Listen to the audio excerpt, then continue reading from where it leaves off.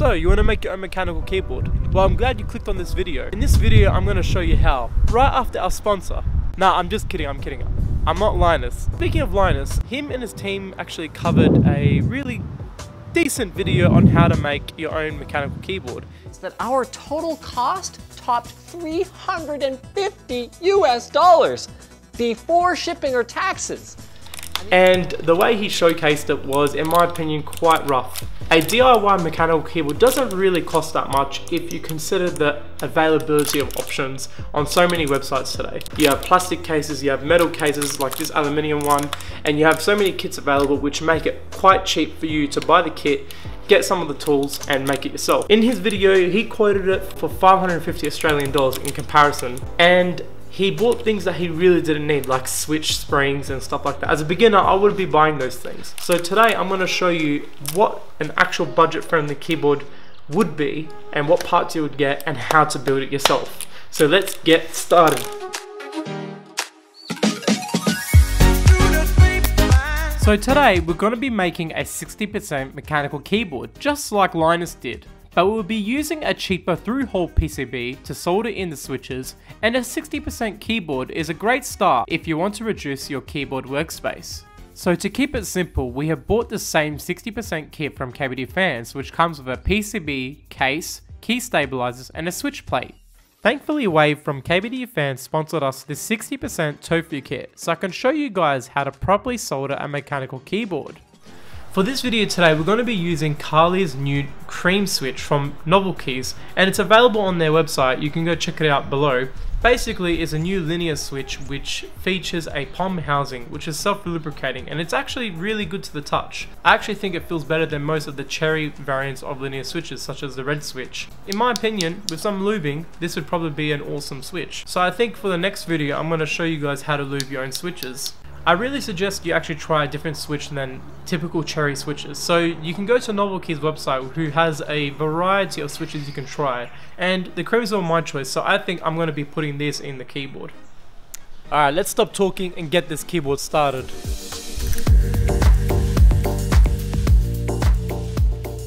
Now, before we start this keyboard, you want to test that PCB. Faults can happen at any stage of this process, so it's best to know of them now than later. Using the keyboard tester website and a tweezer, all you have to do is plug in the PCB, short the switch pads, and it will report which switches are not working. And when you've tested the PCB, you want to install your stabilizers. Good stabilizers is the key to a great performing keyboard. That is why I'm going to show you how to lube them for the best experience. So to start, we're going to do the clipping mod. You may or may not see these plastic legs with your set or stab stems, and if you do, follow these steps. The legs shown are not needed and affect the typing experience. Snip them off as shown, being careful to keep the bottom as flat as possible. Do this to the rest of the stems and get some dielectric lube and a brush. Put some of the lube on the brush and evenly distribute that lube over the stems as shown. Then evenly coat the rest of the stems, the inside of the casing that holds the stem, and the angled sides of the metal bars. If you have lubed all the parts, you can then proceed to putting them together by inserting the stem into the casing, making sure the missing notch matches the notch in the casing. If you have done it correctly, you will see the two holes where the entry is. Insert the metal bar included in the kit into the lowest hole and push the bar into the slot to hold it into place. And then rinse and repeat. To insert your stabilizers into the PCB, you will need to align the hook side of the casing to the large hole and the clip to the smallest hole. Then push the clip into the hole and test if your stabilizer is working right. Now in this mod, I'm doing something called the Bandaid mod, and Nathan Kim has an actual really good video on how to do a Bandaid mod. But in this video, I'm trying something more experimental, so bear with me with the video I'm showing to you, and I'll provide a link in the description to Nathan Kim's video on how to lube your stabilizers properly. Okay, so now you've installed all your stabilizers and you've checked them, we're going to install the switches. Now, I actually lubed the creams prior to this video, and I wanted to lube them because I really wanted to try how they felt. And I never had a lube switch before, and I'm going to insert them into the plate so we can put the keyboard together and align the switches in a way that matches the standard layout for most 60% keyboards. But to do this, we need to know how to put the switches in properly. You will notice when you've inserted a switch correctly, when you see the 2 switch legs and the 3 legs popping out, they have to be popping out really well, and the switch itself has to be flat on the PCB. If you do not see a leg popping through, it means you bent it and you have to take it out and then put it back in and straighten the leg. And it's the worst thing to do. I recommend just replacing the switch and putting a new one in. On the DZ60, you also want to make sure you're putting the switches in the square pads and not the circle ones. This is so the keycaps fit on the bottom row. If you don't, you will have to desolder the switches and it won't be fun. So always double check. Now this is probably the best step of building your keyboard. Putting the switches in, you feel like you have control of what you're building and you love what you're making, and this is the whole point of keyboards, it's just to feel good.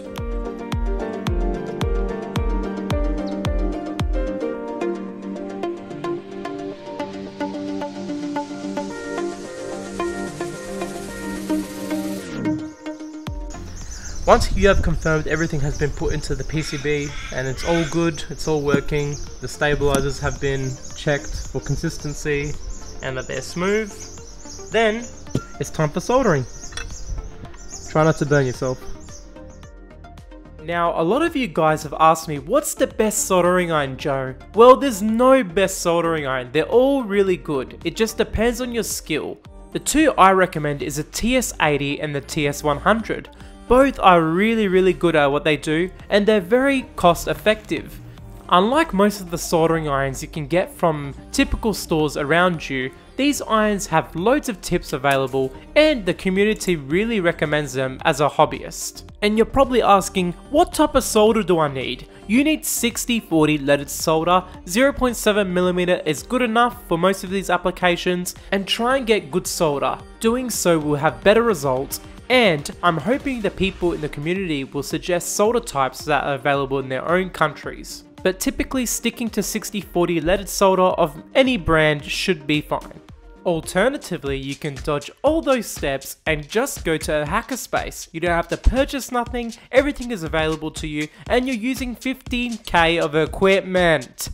But most importantly, you have people to support you, you have the tools available to you, and everything you need to get your keyboard started. So go get searching, go find your nearest hackerspace and go visit them. They love seeing people and they got so much things for you to use. So before we solder, we want to make sure we eat, because we cannot ingest any solder. It's really bad for us. So before we even touch the solder, you want to wash your hands. You want to eat your food first, because I'm bloody hungry. Vegemite, man. And then you always want to wear eye protection. Don't forget this. Solder splashes can really do some damage, so protect your eyes.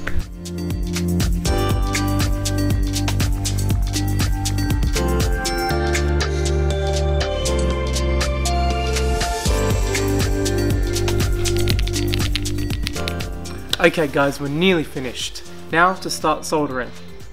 So the first thing you want to do is you want to set your temperature between 360 to 390 degrees. The irons I suggested before do have temperature regulation, so you can choose the temperature you want. The cheaper irons will not likely have a temperature option, and you probably have to choose between certain wattages. Between 30 and 60 is pretty good for most keyboards. I've seen many YouTubers in the past try and solder the mechanical keyboard. Of course, as novices I can understand that, but it's time to show you guys how to actually solder and to do it right. So while you're soldering, you want to make sure that you're always touching the 2 components you want to heat up in order for the solder to flow inside the joint. So for example, in this switch, I'm touching it, I'm pressing against, not pushing, pushing is a bit too hard, just pressing against the pin and the pad. Then I'm inserting my solder very slowly into the joint, and for about 5 or 10 seconds letting the solder heat up, flow into the channel and letting go. As long as you're not pushing too hard or you're not reflowing it, as in you're putting solder in again and again and again to try and make it look nice, as long as you're not doing it 5 or 6 times, you're not going to break the pad. So stop worrying about broken pads. If it happens, guys. It just makes you learn. So what I see people do a lot is they like to hover from the pads and the legs of the switch. You do not want to do that. What I've seen people do before is this, right? They'll hover from the switch. They're not even touching the pads. You need to actually touch the pad and the leg to ensure a proper bond and a proper solder bond between the two components. If you're not touching them, you're not going to get a good solder joint. So if you see the solder joint, it's nice and concave, and you can see the tip of the pin. I'm going to do the next one here. So I'm touching the pin, and I'm putting the solder in, holding for 5 or 6 seconds, letting go. As simple as that. It's very simple. The next thing you're probably going to ask me is, Joe, how much times do I clean my tip every time I solder? Now, I try and clean my tip as much as I can, but it's not as necessary as you think. As long as you're putting solder in, new solder in, the flux will help the solder get into that channel. When you want to clean it is if you notice certain particles or discoloring of your tip.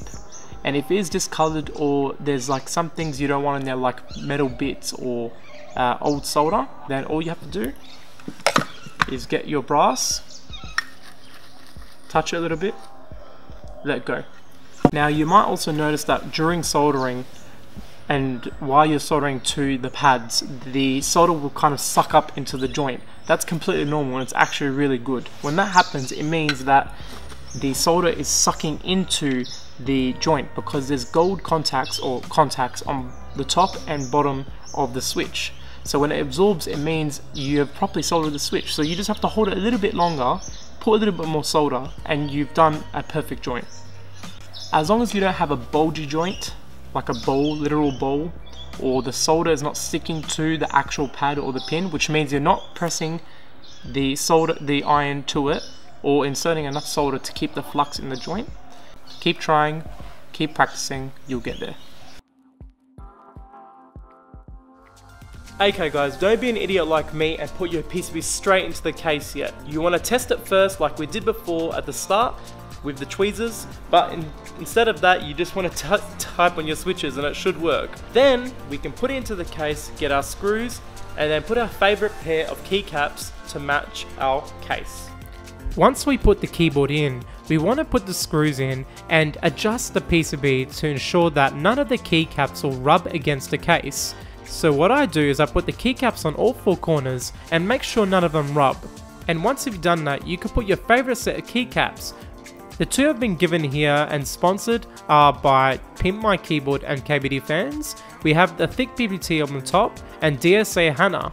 And here are some typing demonstrations.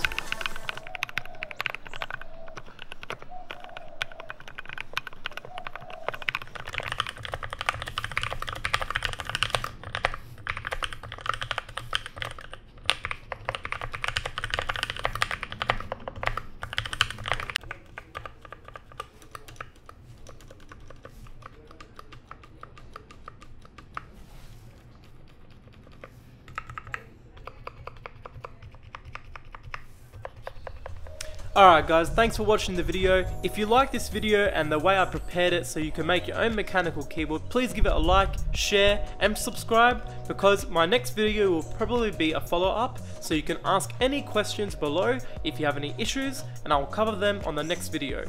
I'll be sure to include some desoldering tips and some other things to ensure that you can fix your keyboard if anything happens. But for now guys, yalla bye.